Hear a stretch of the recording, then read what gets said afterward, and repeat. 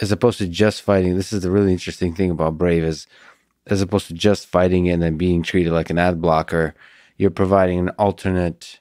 There's a philosophical idea here that might change the nature of the internet with the basic attention token. Yes. Well, maybe what is basic attention token, BAT, and how does it work? Okay, I'll tell the story first by saying how I came to it. I realized for a long time at Firefox, we were dependent on this Google search deal. And I thought, now that Chrome's out, maybe that's going to go away. And they just, at some point, Google will say, Firefox, like Old Yeller, you saved me from the rabid beast. Now I have to shoot you in the head. Yeah. Done your job. Sad but true. Goodbye. And what could we do? And I think Mozilla doesn't know what to do. This is something that I couldn't solve there, and I don't think they can solve. But I thought, why is the browser the sort of passive servant of these big tech companies? Why is it a blind runtime for ad tech JavaScripts, including from Google? Why doesn't it block some? And if it blocks some, why can't it reconnect users, readers, fans with publishers, creators, websites? Why can't it help people make direct payments or even possibly get an ad revenue share for private ads that are placed in the browser? The ads are all placed in the browser. Some people have this sort of model that the server's painting the ad into some, Flash combined package or into some giant image, and then it all gets sent down. That's not how it works. All the ads you see on the web are placed in your browser by it calling out to various ad tech partners, and Google's among them. And so if you block those scripts, you break the advertising flow of money from the brands and their agencies to the publishers. And if you want to reconnect it directly with the user, you have limited choices. The user generally isn't going to sign up with a ACH bank connection or a credit card. The publisher isn't going to sign up the user except as a subscriber, and then they're going to overcharge you because they want you to cross-subsidize all the content and buy more than you read and all that stuff. And how many people are doing great who are big names like New York Times and the Washington Post, but how many subscriptions are you as a user going to pay for? This is why startups like Tony Hale's Scroll are trying to do a portable subscription system. But by the way, just on a small tangent there, even the New York Times is really annoying how difficult it is to subscribe. Yeah. There's way too many clicks. They don't make it easy. And I had friends a few years ago, I think they fixed this, who would pay for the paper and then they'd go online and they get upcharged for the digital, and there was no break. There was no connection between them. Yeah. But publishers are not that technical, and they can't all get you to subscribe. You can't have 1,000 subscriptions. So for a long time, people talked about micropayments. There was Blendle in the Netherlands, which came to the US, but didn't grow. And I thought, if you have just a browser and it's protecting you by blocking all this ad tech tracking junk, it can provide you an option that uses cryptocurrency to let you support your favorite sites and even YouTube channels. And that we prototyped with Bitcoin. And that meant the user had to be of means to contribute and willing to contribute, but it could be done on the Bitcoin blockchain, and it could be fairly efficient, even though Bitcoin went through a period when we had this prototype running in 2016 into 2017, where Bitcoin was very congested and very slow to confirm, and the fees got very high. And a lot of users who were not Bitcoin maximalists or even experienced, we helped them out by embedding a Coinbase buy widget, and they had the income to buy, but it was hard. It was like, do I buy $5 a month? But the fee is like $4.50. I better buy in larger batches, right? Right. Then they're like, I don't want to own that much Bitcoin. So it became this painful thing. And the real idea that I had of private ads that pay the user a rev share couldn't be realized alone in that kind of system. In these cryptocurrency systems, especially with the blockchain we switched to, Ethereum, you can have smart contracts. The Bitcoin system is not Turing complete, so what you can do with the script is more limited. But you can still do sort of clever things, even with Bitcoin script. What we wanted to do was sort of a three-sided ecosystem. We wanted users, creators or publishers, and advertisers. And we wanted the advertisers to put money in, just like they do today, but without going through the Googles and the App Nexuses and all these other ad tech companies, because those companies take out a huge cut. The Guardian in the UK once did an experiment for a month. They bought out their own ad space. They put in £1 and they were paid 30 pence. 70% was coming out to the intermediary vendors they were using. Wow. And that's like the opposite of what the App Store does. The App Store takes 30% and gives the publisher 70%. So pretty broken. In the old days of Superstation TBS, the media owner would get 85%. So these splits have become really unbalanced, and the middle players, the ad tech vendors, are taking out way too much money.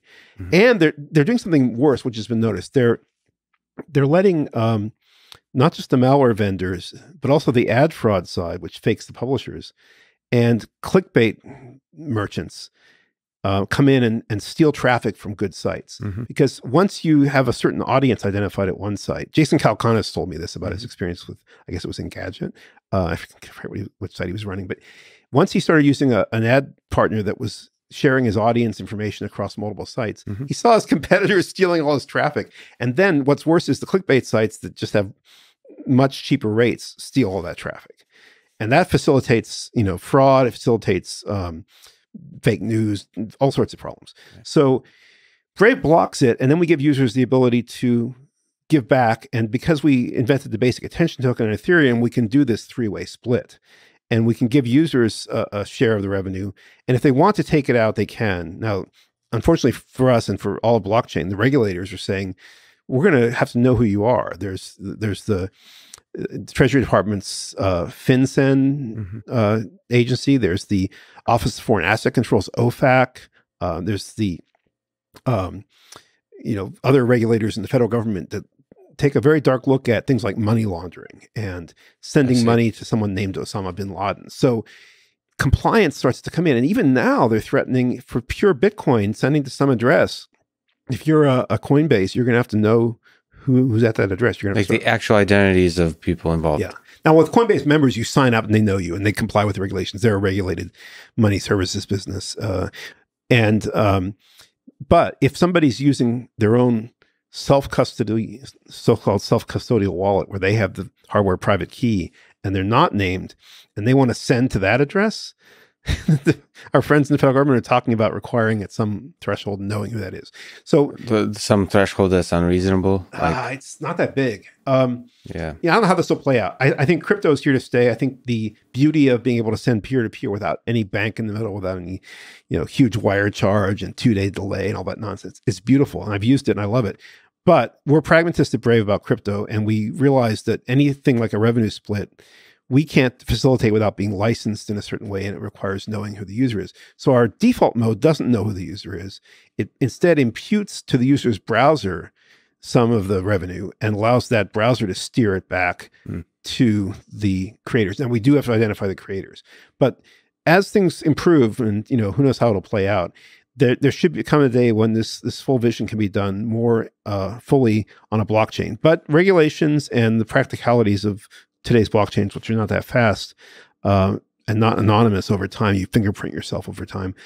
We do some of this with the browser. So one of the ideas with the basic attention token is to make a hybrid system that's stronger than blockchain alone. It's the browser and the blockchain. And the browser is this trusted endpoint software. It's this universal app.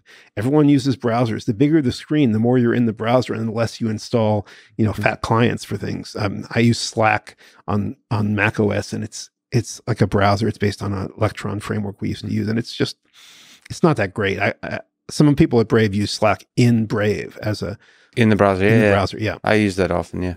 And I noticed on the iPad, I use apps less. The smaller the screen, the browser got handicapped by Apple and Android both. And it also, can be slower or not have the right, affordances, the user interface or the security limited APIs.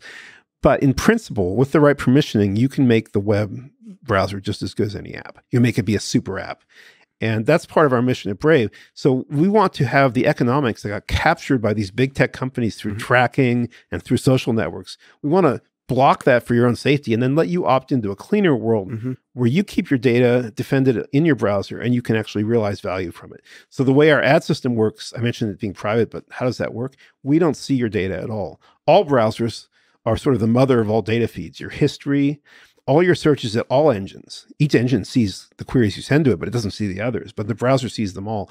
Machine learning in the browser that you can opt into can study all that in a very complete way and do a better job than Google does. Google has, cookie and scripts across the web from acquiring DoubleClick. They have YouTube, they have Android, they have search, which is still their big revenue leg, but they don't see everything. The browser sees everything. And if it can do a good job locally, and this is not advanced machine learning, this is not TensorFlow, this is like SVMs now, naive Bayes.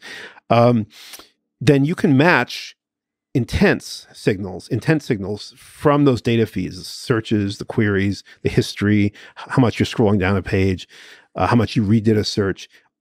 It's all blind browser algorithm. We don't see that data. And then pick the best ad from a fixed catalog per day. And the catalog is fixed across a large population per day, and it only updates once a day because new offers come in and old ones expire, sometimes every week or every month. And that catalog, and there can be many such catalogs, is sold by our direct sales team. And so we're making an anonymous audience available to advertisers without the advertisers tracking them. Instead, each browser is a little machine learning system that's picking the best catalog entry. Now, the catalog is not the ads. Those are big, right? It's a video or a web page. It's just the link to an edge cache. And there are many such edge caches. We're not trying to protect them from seeing your IP address. It's not really feasible. We could use Tor, but we don't yet. And then some keywords about the ad. So it's basically like metadata and a link. And that's what the catalog consists of, and that's what the machine learning picks. And the machine learning is learning about you specifically, locally, in order to choose from the catalog of different ads. Couldn't this possibly be like a multi-billion-dollar? Isn't this taking on the Google ad? Could be. So like what, I mean, one question to ask, there seems to be some really profound ideas here that are different than what the internet has grown up to be. If Brave or something like Brave, the ideas, the fundamental philosophical ideas underlying Brave win out and runs 95% of the internet, how does that change what are the major things it changes about the internet? So social networks and then the creatives like YouTube creators and all that kind of stuff. So let's talk about that. First of all, if Brave gets 95%, I'm going to demand a recount because I won't believe it. I don't know. I think we're trying to put things into web standards that can be standardized across browsers. So the main value of Brave will be the trust users have in us and our ability to give the best deal to users. So 70% of the gross ad revenue we give to the user. And if they go through that KYC process I mentioned, they can take it out. They can also give it back. They can take some out, give the rest back. They can add basic attention tokens to give back. Some of them turn off the ads because they just don't like ads, but they put in $20 a month. So I believe Zuko of Zcash fame does that. And that's very generous because the browser is just anonymously, based on his browsing, sort of keeping score on how much time he spent on this video, on that website. And if those sites verify in sort of a, like getting a domain certificate fashion, they can get paid. They can get part of his $20 a month.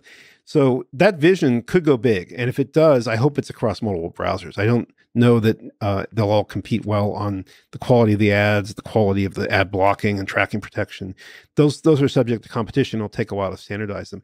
But I think that would be a better world. It would have less counterparty risk, fewer fee takers in the middle, really just the browser. We're taking 30%. Sort of the app store split. And if we get bigger, maybe we can take even less. Social networks, creators. If you look at YouTubers, a lot of them, the indies that are getting some size, are getting sponsorship deals. They're using Patreon. They're encouraging people to subscribe and give them regular money through Patreon. But that's centralized through Patreon. So there's censorship hazards. There's a 5% fee. What if that were a web standard? What if Brave pioneered it first and we took 3%? And we did it in a way that was through your browser so we couldn't censor it? Yeah, that's brilliant. Yeah. Do you think it could be standardized across browsers? Can like Internet Explorer come in again and protocols are easy to copy and that they're meant to be interoperable. So there's a risk there. And the loyal users might be tricked into leaving you, or they might, because of that distribution power, you might end up getting stomped. I don't know. I can't predict the future. I think antitrust is back on the case finally in the US and certainly in Europe. DG Comp is doing its thing. So I'm hopeful that we'll have a period of innovation. People were talking, like Elizabeth Warren was talking about breaking up the tech companies very clearly. Now, she didn't win, and I suspect that won't happen, but I also suspect that Google might be smart enough to see they should do something more than just put privacy perfume on Chrome. They should maybe get rid of DoubleClick or something, divest something. I don't know. It might happen. So Brave might inspire Google to completely change the way they're doing things in the browser. They're already doing something you may have read about called the Privacy Sandbox, or Flock, which they have this bird metaphor going, Turtle Dove, Fledge. But these systems have been very googly, kind of over-engineered, and yet depending on differential privacy, which has weakness over time. If you know how that works, it's kind of injecting noise to hide you in a crowd, but over time, an adversary can pull you out of the crowd.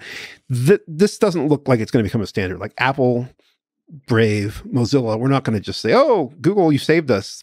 You've invented the privacy sandbox, so we'll all just adopt it." Not going to be that easy. It's going to be more like pieces of what we do in Brave, the synonymous ad matching or the blind signature cryptography we use to confirm the ad impressions. That's David Chaum's invention.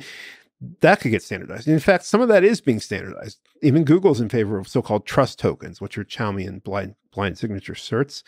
But they're not using them for ad confirmations because they don't want to blow up their own business. And they need to let some of the publishers they serve have other ad tech scripts on the page. And so they're kind of caught. And this is something I realized doing Brave. I thought, what's Google's innovator's dilemma apart from just being mature and having trouble innovating? It's that they have come to depend on this ad tech system that has all these vendors that are publishers rely on because publishers aren't technical enough. And I feel for the publishers, but I realize the users have to come first. And if you give the users a better browser that's faster, then you'll get enough users to give back or support publishers.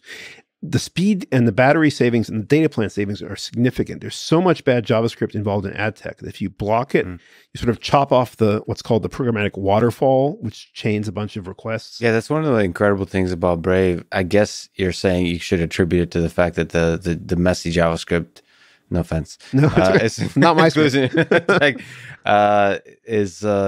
Brave just feels faster even than, Chrome was fast. And one of the things that it was like impressive is it showed that browsers could be really fast. And Brave is even faster than that, which is blocked so much. And it saves the network, which means data plan. It saves battery because the radio consumes your battery when it's running more to do those requests.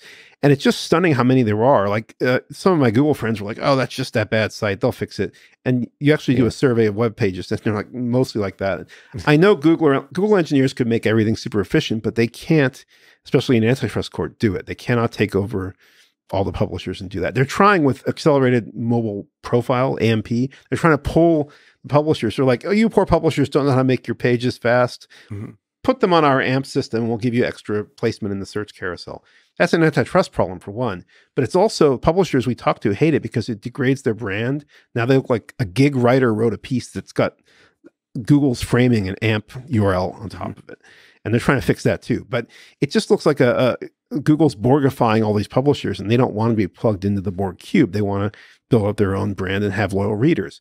So, I'm in favor of giving the users power to help all the publishers and the little platoons and the creators.